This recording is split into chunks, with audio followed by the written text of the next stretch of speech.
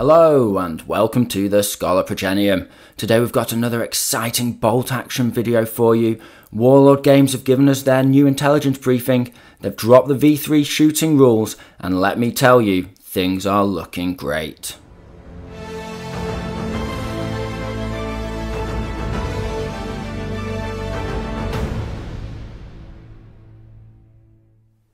So yes, chaps, we've got the news we've all been waiting for. The new shooting rules for version 3.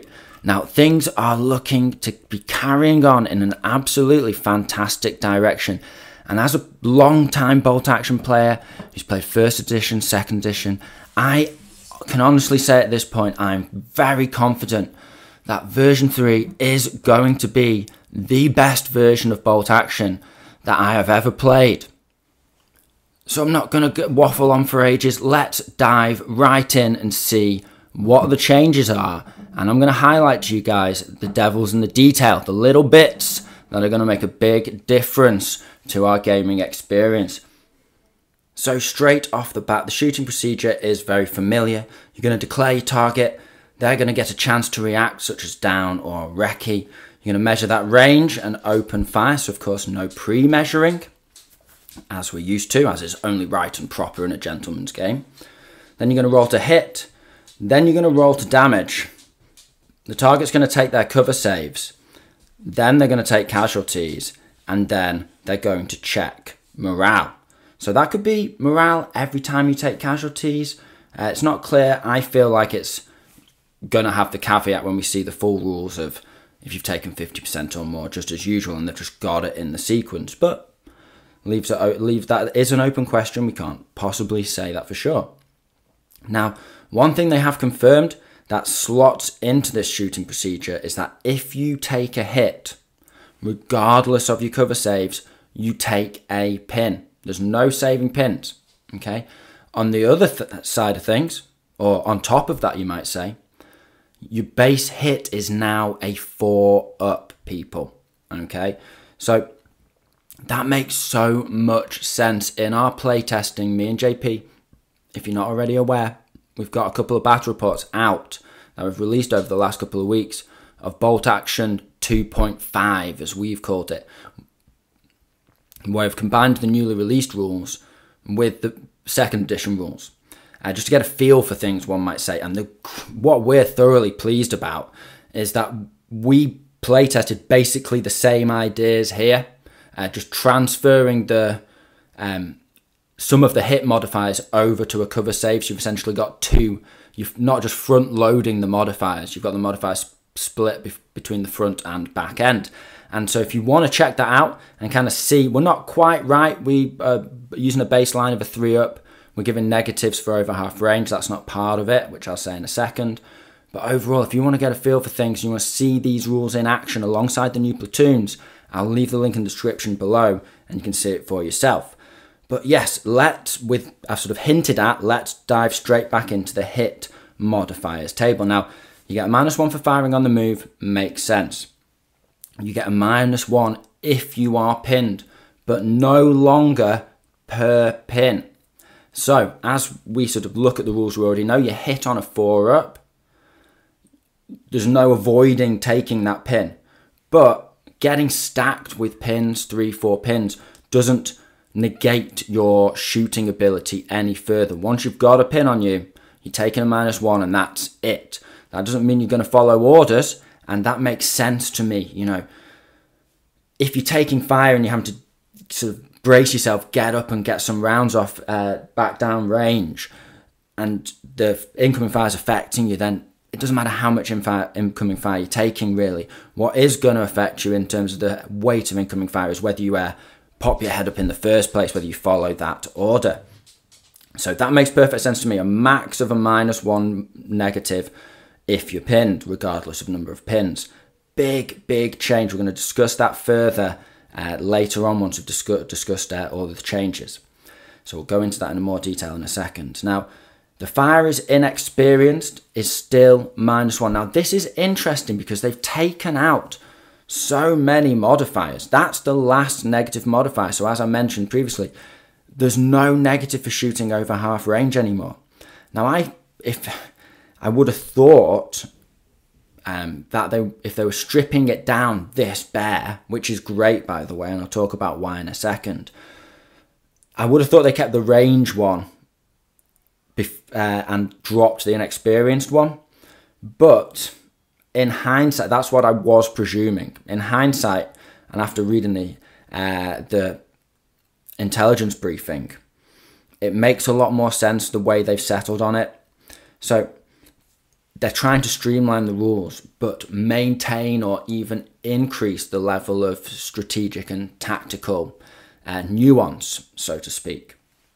So streamlining the rules, that means streamlining gameplay, and they've got an extra roll in here. So, more rolling of dice, more steps. Naturally, one would presume that's going to double the amount of time it takes to activate a particular unit. But in fact, there's lots of little bits that slow down that. It's getting the maths slightly wrong the first time, and then going, oh yeah, sorry, yeah, over half range, 6 followed by 6, or something like that. Oh yeah, of course, small target, we forgot about that. You have a little chuckle and, oh, that's 10 seconds gone. On top of that, a unit's in range. Like that heavy artillery piece is defo within 72 inches. You can tell, okay, because they're both on the board. So with that in mind, it's a waste of time measuring to see if it's within half range. It's just, if you're in range, you can shoot. So it's trimming down the amount of re-measuring you have to do. Okay, if a unit's already shot at something and that unit's moved closer to it, is it still within half range? Is it now within half range when before it was over half range? Doesn't matter, okay? Doesn't matter. So I love that. That's a really good quality of life adjustment. And it also makes sense. I mean, we're looking at, rifles that had a battle range of sort of 300 yards plus, and early on in the war, you're talking field guns that would frequently knock out tanks at a kilometre's range in some cases, depending on the field gun and the armoured vehicle it's shooting at. And we by no means represent the long range shots on a 6x4 table. It's all close range really. So you can just think of this as, are you within effective range where you're not going to miss that shot, allowing for other variables, or you're not in effective range, in which case 9 times out of 10 you will miss that shot and it would be lucky. In terms of look, so all these changes make perfect sense in my mind from a quality of life gameplay perspective and from a simple historic reenactment game perspective, if that makes sense. Just all makes sense to me. And I'll sort of double down on that point by saying that I agree once again with taking the pins before you roll for the cover save, because if you're behind a wall or you're behind a wooden stump in a ditch and the cover is saving you from rounds that would have otherwise struck you, those rounds are going to be cracking into that cover. You're going to be hit by shrapnel clods of dirt. Maybe not enough to make you become a casualty, but you're pinned. You're pinned. That's make no doubt about that.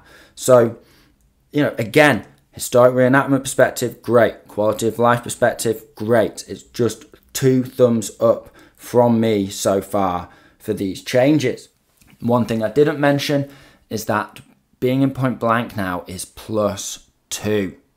+2. That is a big deal. Now, that just again makes so much sense, especially in light of me, JP and my playtesting on the recent battle reports, because tanks really needed a helping hand. We've come to sort of realise here. But tanks are the most likely vehicle to get into, or unit to get into point blank range, I would say, or a unit that you can plan to get into point blank range and shoot. That's what it does. Just get right up to that cover and just hose them down with machine guns. Yeah, you get half the number of shots, but now if you're in that point blank, you've still got a buff, +2 to hit. So you can be hitting on 2s still, just like you should be able, just like previous editions, with the base being a 4. However, you're firing much less shots, just 3 shots from any single machine gun that's hull mounted. So they're putting out less shots, but they get that pin straight away, so they're really good at suppressing infantry. They just have to look at infantry, spray a few shots in their direction. More than likely, they're going to get that hit on 3 to 6 dice, give or take. Then on top of that, if they want to get right up close with, and they're a Dakka tank, then Dakka tanks are going to have to get in your face to be effective because they're now on half the number of shots.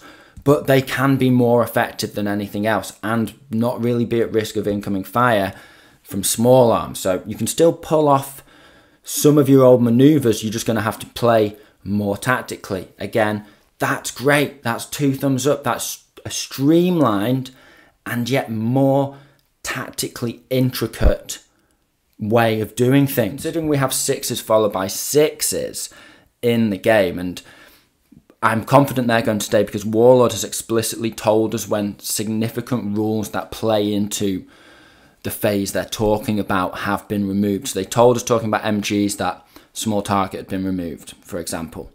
They told us that exceptional damage had been removed. They explicitly told us that. They haven't said they've explicitly removed needing a 6 followed by a 6 to hit. Maybe they've changed the second number. It might be a 6 followed by a 2, a 6 followed by a 4. Who knows? But they've definitely got those rerolls to hit in there. Okay, negative rerolls to hit, one might say. And you can hit that quite easily. If you've got an inexperienced squad, they've taken a pin. So start on a 4, then up to a 5 for being inexperienced, 6 for having a pin on them, and then if they move and shoot, 6 followed by 6s. So we're pretty confident that's the case. Now let's go into the cover save straight away. Now, as we can see on the next table here, that soft cover is a base of 5 up. Hard cover is a base of 4 up. And if you have no cover, you can go down for a +2 modifier. So if you've no save, it becomes a 5 up. Soft cover makes it a 3 up. And if you're down in hard cover, you have a 2 up save. So all in all, as an overview of the shooting updates, you start on a 4 up, you only take a -1 for firing on the move if you've taken any number of pins or if you're inexperienced. However, you get a +2 modifier if you're within point blank. After rolling for damage as normal, the cover saves table allows you to get a 5 up save as the target if you're in soft cover, a 4 up in hard cover, and a 5 up in the open if you go down, updated to a 3 up or 2 up in soft and hard cover respectively if you go down in one of those types of cover. And on top of that, as the firer, you only need to hit to do pins to the target, regardless of damage, regardless of cover save. So just the same as it's always been. When you say it like that, you only need to hit to do a pin. It's exactly the same as it's always been. Okay, great. Now, what are the implications of all this, gentlemen? Well, first thing I would say is there a negative to being over half range for penetration value now? We never explicitly had half range values on the profiles of weapons. So it doesn't necessarily mean, because we're talking about shooting and not damage here, that we don't still have that. But it seems now like we know the writing on the wall here for Warlord. We know what they're going for here. We can see the lay of the land ahead. They've got a clear ethos when writing these rules and updating these rules. And so I don't know why they'd make us measure to see if we're within half range or over half range for the penetration value of anti-tank weapons. So for me, it's just going to be, and that's another minor buff to tanks. Okay, yes, to artillery pieces as well, but a lot of artillery's howitzers, and that doesn't really matter anyway. So this really only buffs field guns, which need a buff because most people take howitzers over field guns, and tanks who, from the previous intelligence briefings, were getting gradually nerfed and needed a comeback, which this represents. So that means they're always going to be firing at full capacity, essentially. We can presume. We don't know, we can presume. Now, another question that comes to mind is, will we have a reroll to a 2-up save coming into the game? Now, I know some of you might already be typing angrily when I utter such words, because we're not playing 40k, we're playing bolt action, and some of us have good reason for playing bolt action over 40k, and a lot of it might be to do with infinite rerolls, which we don't want. Now, why might it be the case? Well, hear me out. We know that some units give a buff of +1 to cover. We've seen that rule. That was what let us know that cover saves were even going to exist, and what we play tested in the last couple of battle reports. So, if that's the case, if you're already on a 2-up down in hard cover, and you've got a +1 to your cover save, do you just stay on a flat 2? That's not how Warlord have done it in the past. If you're on a 6, it doesn't just stay at a 6. You roll a 6 followed by a 6. Could it be a 2-up followed by a 6-up? I very much doubt it's a 2-up followed by a 2-up. I actually, in fact, doubt that it's part of the game. But I think it's something that could well be the case because of the way Warlord sometimes writes their rules. Now, one thing I would definitely mention is that I feel like the HE rules are in some way going to change at this point. The reason why I mention this is because we've got our field guns, we've got way more field guns, we've got way more tanks, we've got way more of those big shots. In Bolt Action 2nd edition and 1st edition, of course, you might only have, at the most, if you're really playing into some big guns, you might only have 4 or 5 big dice rolls, if that makes sense. You've got your mortar. Ooh, does the mortar hit on a 6-up or a 5-up or whatever? Ooh, does my howitzer hit? Ooh, does my tank hit with its super heavy anti-tank gun? If you've got Tiger, for example, I don't know. Oh, does your Nebelwerf hit? But you've got those big dice. But you get way fewer of those compared to just your general small arms. Now we're going to have a lot more of these big dice. We're going to have more units as well, admittedly, but those big dice are going to be hitting way more consistently. And because of that, I feel like the amount of damage that they can do might in some way be reduced. So we're going to have to keep an eye out on that in terms of, is it going to be templates still? We don't know. We're not sure, but it's just that's certainly a question. Now, it's really nice, I must say, because in the last 2 weeks, we've done these intelligence briefings for you guys. Every intelligence briefing has posed more questions than it answers. But I feel like now we've almost walked up to the top of the valley and we're peering down into the valley of version 3, and everything is just starting to make sense. Everything's starting to come together. We're going to be able to play test these rules, and there's going to be a battle report going up on Sunday that integrates all of the release. So you'll really, apart from a couple of changes like HE and so on and so forth, and Warlord have said they're going to have more changes and then not going to release all of them until the rulebook release date. So, but we're going to be near as damn it, and if you want to see these rules in action, then make sure you hit that subscribe button so you don't miss out on Sunday's battle report. Because if you're new to this channel, one of our traditions here is we do a bolt action battle report for you guys every single Sunday. Another reason why you might want to subscribe is I've got some very exciting news for you guys, which is that Warlord have confirmed that they're going to make sure that we have the capacity to release battle reports for you on release day. So hit that subscribe button because we are going to be having a version 3 celebration week. And from the first day and each day after that, we are going to be releasing bolt action battle reports for you guys and other bolt action tactical content. So whatever faction you collect, fingers crossed, you should be able to see that faction in action within a week, if not on the first day of release. So get your paintbrushes out, get those howitzers ordered, get those mortars ready to go, and we're going to have the content for you to paint your new V3 factions too. So we'll all enjoy release week together. So the final point I would make about how version 3 is looking, how it's coming together, is that it's looking like a much more modern war game. And what do I mean by this? Well, let's say, for example, like me, you enjoy a little bit of Battletech Classic. Now, that is a game that was released in 1985. It's old, let's put it that way. Now, if you want to look at the modifiers table, this is double-sided, but the modifier sheet for Battletech, I've just grabbed this, but if you can see, I just grab the camera on the tripod here, you can see there's a lot of modifiers when you're playing Battletech from 1985.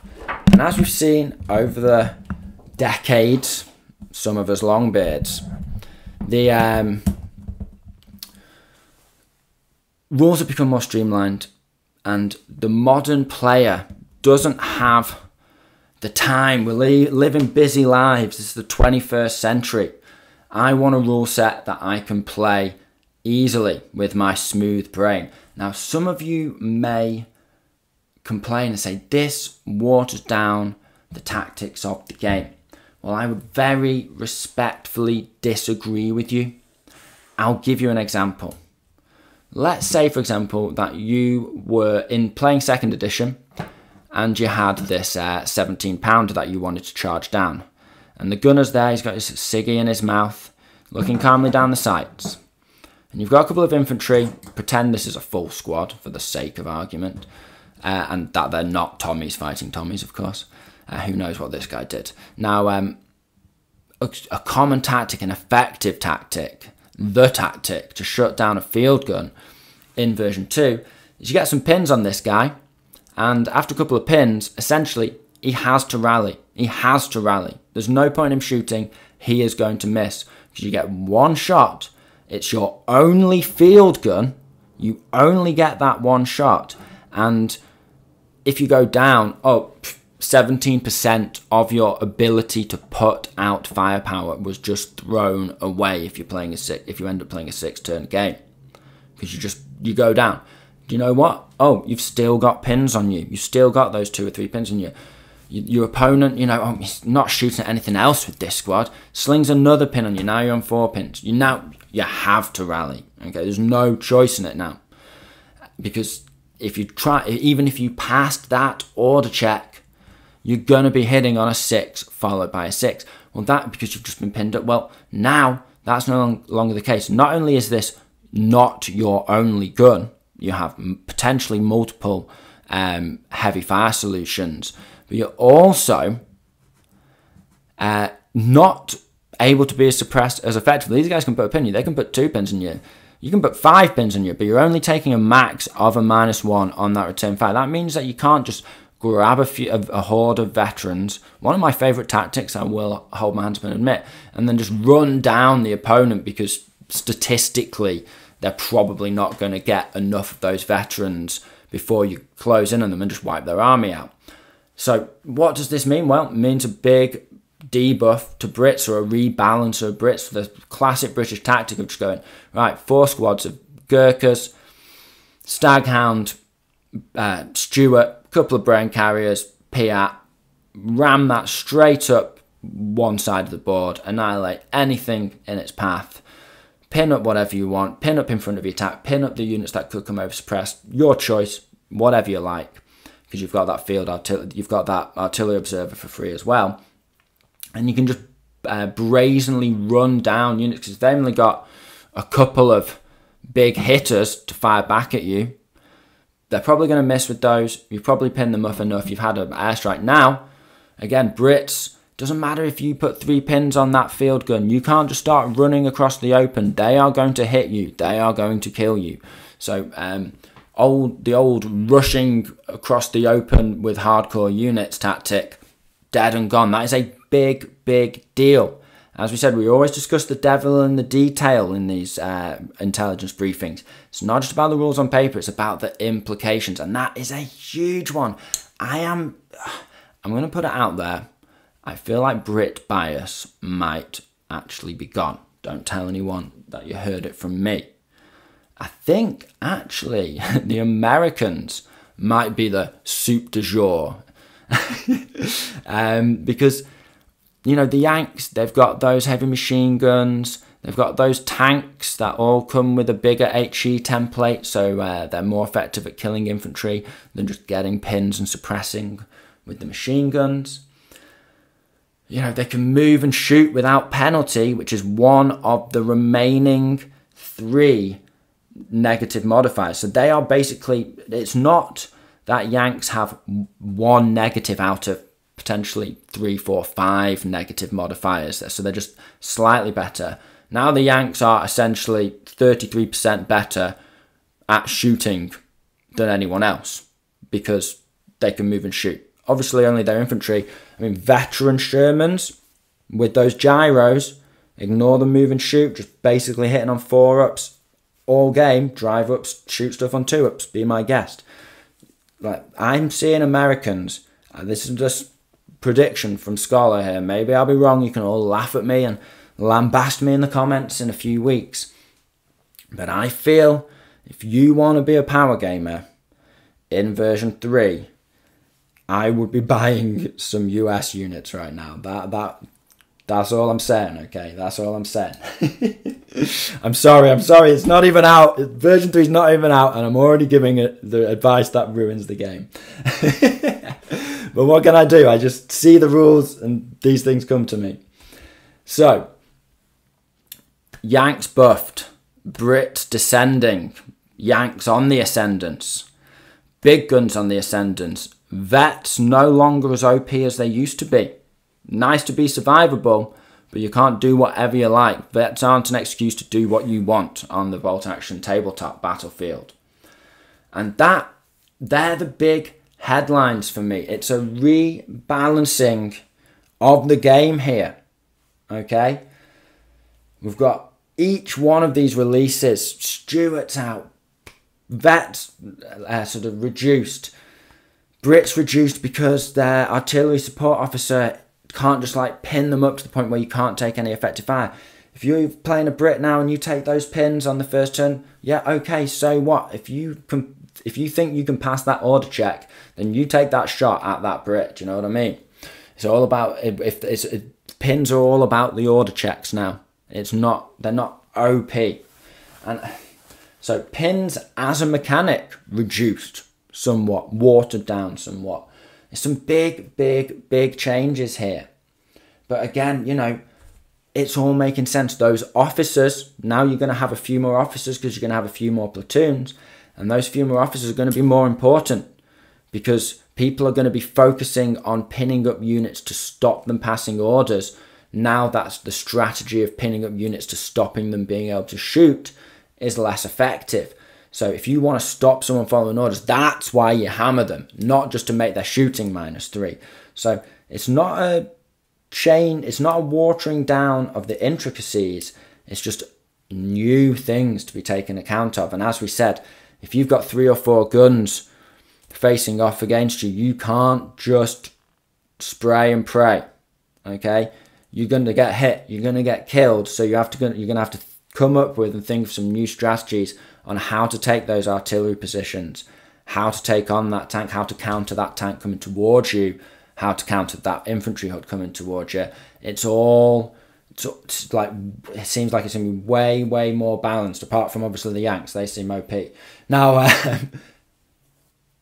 that's enough from me. For the final section of the video, let's hear from you guys. You guys have been commenting like crazy on all of our intelligence briefings over the last couple of weeks. We've had some fascinating discussions, so I'm just going to start grabbing some comments and reading them out for you. So Archive KM, he says he likes the new MMG rule. He always likes the idea of seeing them on the board. Now we're going to get those MMGs. And reduce the number of tank shots makes sense to him, although his SAS are crying because of the loss of assault on pistols. And, you know, I agree with you, bro. I've lost assault on my partisans as well. But yeah, all in all, and I think essentially everyone's feeling pretty positive about the overall changes, looking at the comment section. Next we hear from Dario, one of our honourable channel members, and he says not the bikes, he loves them, but the death of Dakar tanks. So He's just keeping an eye on things for now. He's not entirely convinced the Dakar tanks are dead. Marzel P4480 says the new MMG rules very interesting, and he compliments me on my Panther tank painting. Very kind of you, sir. Craig's Tidham 3318 says it will be an interesting change, but currently Germany has always been a bit robbed on their national traits rule. And it wasn't extra dice that was necessarily the issue. It's pins that need an update for people to take MMGs and LMGs. Well, now pins are less effective. So if they'd increased the pin ability on machine guns, it wouldn't have been as an effective buff as giving them an extra, sorry, that's the dog, giving them an extra hit and making that hit, giving them an extra shot and making that shot a lot more likely to hit. So giving them a buff on hits in the end has improved them further than giving them better pins. Now that we know the way the pin modifier works, just can't, it's massive, that absolutely massive. Dice Ghost once again comments that he's keeping his fingers crossed for a 7-shot MMG for the Germans. And Violet Moon Media just says it all makes sense, essentially. You're no longer getting modifier for small team. You're more likely to cause hits. You get more MGs, therefore you're more likely to get a pin, as I've said. So the MGs are getting that pin buff built in, because you always take the pin regardless of cover save. So more shots, more likely to get that pin. So they're more effective at suppressing fire. I just love how all these rules are tying together. Wi-Fi Soldier 5076 says hopefully we see HE improved, or at least the ability to hit becomes easier. Well, Wi-Fi Soldier, your wish has been granted. Although he then goes on to say flamethrower tanks, will they be the new meta? And I hope you don't get that wish coming true, my friend, because JP is a flamethrower addict, and if flamethrower tanks become, you know, he doesn't need an excuse as it is. Let's put it that way. Tony Brooker 5059 keeps it simple. He just says, I love them. He loves the new rules. Well, Tony, let us know what you think about this new release. Are you like me, where you just every release version 3 gets better and better? Or, you know, there's some people out there who aren't liking the new rules, and that's fair enough. It's your hobby. If you don't like them, that's your prerogative. But for me, I am buzzing. Still Unsure 7630 says the Dakar Stuart isn't dead. It'll never die. Simply put, if MGs get worse for armor, then they will get cheaper. He cannot let go of the Dakar Stuart, and I understand, man. I love my Dakar tanks too. JP loves his Dakar tanks more than anyone. And yeah, so just funny comment, isn't it? Now, one comment I do massively agree with is that half tracks are going to need a huge point drop to be worth it now. They weren't worth their cost before, but now, and I'm presuming they're talking about the Hanomag Crony Kill 74, but yeah, Hanomags are really, really trash now. Really, really trash. Yeah, they're more likely to hit now. They can put some pins out, but they need a point drop. They've been just OP. If I go to like a nice little local tournament and I face off against someone who's got a German mechanized list with Hanomags in it, I just instantly know that that battle is going to be 50% easier. Okay, because their points are just not efficient. Now, finally, we're going to look at the other side of things. James P says he's really not a fan of the MMG change. Not all vehicles are equal. This is just a crude way to deal with a specific vehicle MMG issue. And for the historical accuracy, in inverted commas, he could have added -1 to coaxial and pintle mounted, for example. Now, I've just flicked through the comments there, guys, so I'm sorry if I've missed anyone out. However, we're going to reconvene next week. We've got more rules, special rules. And I think the special rules coming out last will really tie things together. We're going to start seeing things really make sense even more so than they do this week with those special rules. So, meeting set for this time next week, chaps. And we'll discuss what comes out, and also we'll discuss your comments down below. Do you love the new shooting rules? What big winners and losers in terms of units do you see coming out of this intelligence briefing? I've just whizzed home from work, I've plugged my microphone in, and I have got filming for you guys to get this information out hot off the press. So if I've missed something in terms of the implications and the little details, then please do let us know and we can discuss it next week. So with all that being said, I hope you found this video interesting and entertaining. This has been the Schola Progenium. Thank you very much for your time. Goodbye.